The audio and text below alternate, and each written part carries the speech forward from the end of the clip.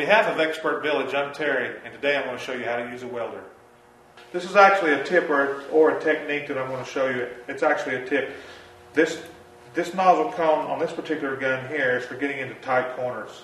You can see it's tapered down to almost a point.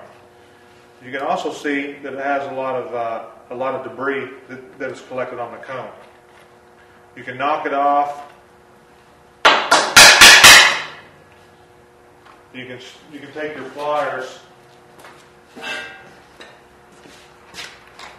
clean it up, get all the berries out. But if you'll see, somebody evidently was welding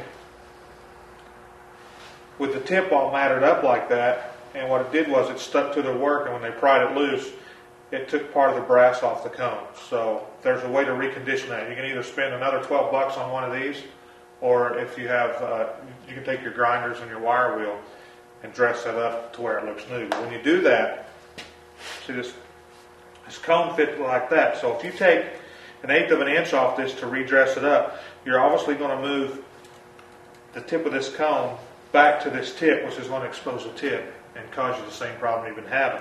So what you can do there is you can also trim about 1/8 off of this